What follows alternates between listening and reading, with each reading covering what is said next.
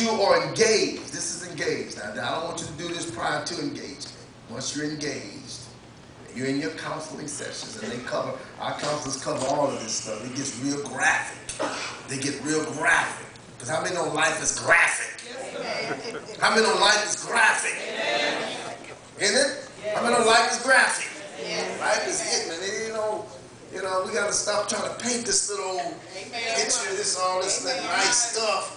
Everybody's cool, you know, she got a dress on, he got his tux on, you know, and they walking down, the little girl got the little flower, she spread the little petals on the floor, everybody smiling, the little old ring bearer coming through with his ring, everybody saying hallelujah, thank you Jesus, preacher got his robe on. And then they got to live. She dragging her baggage into it. Here, take it or leave it. He dragging his junk into it. Wondering why half of marriages end up in divorce. This is a real, I'll tell you, this is a real world. Buddy. We gotta deal with it like it is. Like it is, right where it is. So here's number 4. Once you're engaged, learn as much about the sexual experience as you can. Our marriage counselors will provide you with much information and can also suggest you materials to read that will help with the process. You need to talk, because I'm going to tell you this. What was chic when you were not saved can't come over in holiness. That's right. Don't work over here.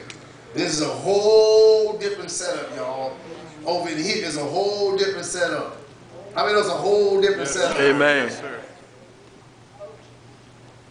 A lot of times, especially men and all women who have been in the world, have to be reprogrammed when they come in here. Amen.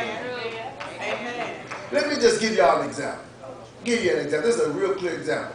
Say, for instance, a man or a woman, because they come in both sexes, was a prostitute in the world. Now, that person, once they came in the church and got saved and want to get married, obviously they would have to be and reprogrammed. A lot of counseling would have to go on, right? Because they have received their information from a wrong source.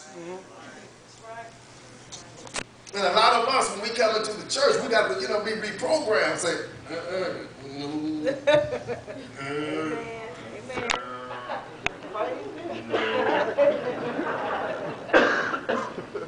Amen. Because holiness is something else. That's right. Come on, how many holiness is something else? Amen. Let me give you a classic example. There are some pastors, very popular pastors that teach things I don't teach. They teach oral sex is cool. I teach it's from hell. Amen. Right, Bishop. Amen. Amen. Holiness is something, y'all. There's some counselors that teach, man, I'm not saying these are Christian counselors, and that's why, sometimes we suggest folks go to professional counselors, people that, they do that for a living. But I always try to send out people to Christian counselors. Amen. Because they have a Christian mindset and background. They include the spirituality of it. Because there's some counselors, secular counselors, that teach people that, man, if your marriage needs some spicing up, y'all get y'all some videos, some XXX videos, and check them out. That'll fire you up.